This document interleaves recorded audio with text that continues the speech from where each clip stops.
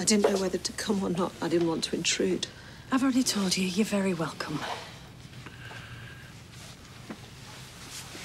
I'm so sorry for your loss. I know what it's like to lose a child.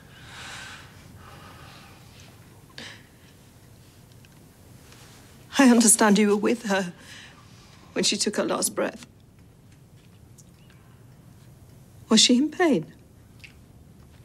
The paramedics were there. They'd given her something. Did she say anything?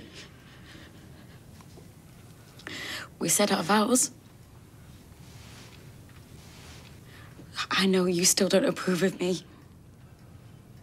But we're in the same boat now, you and me. We both love Rana, we both lost her. Please don't. Don't compare the love I have for her, her mother's love, with what you had. Come on now. You don't have to be enemies. I haven't got the strength to be anyone's enemy. She was so pleased when you gave her that bracelet. It meant the world to her. Imran said you would come round to the idea of us getting married.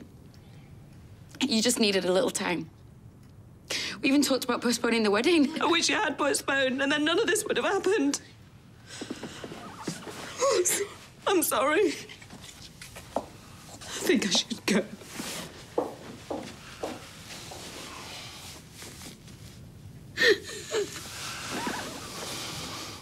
Listen, man. I'm totally gutted about what's happened. I don't know where to put myself. This puts everything into perspective. I thought the worst thing I had to worry about was my job. I know. Now look at me. No job, no money, no idea what's going to happen with the factory. Well, at least we're still here to fight another day. I mean, what could cause the roof to just fall like that? I mean, Sally's not even hefty, is she? Someone will have hell to pay for this, you mark my words. I don't want to stick my neb in or anything. Would you think it'd be wrong of me to ask Mrs. Connor what's going to happen with the factory?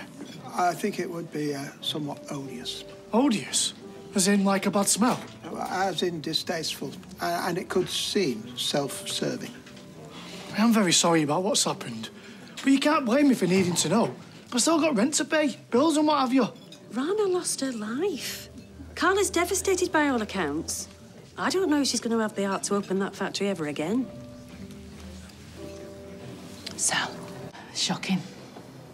Underworld's pretty much destroyed. Thank God everyone got out alive. It's a miracle. Has no one told you about Rana? Rana? She's dead. What? No. What's she doing in the underworld? I told you to stay away. What have you said to her? Tim, why didn't you tell me about Rana?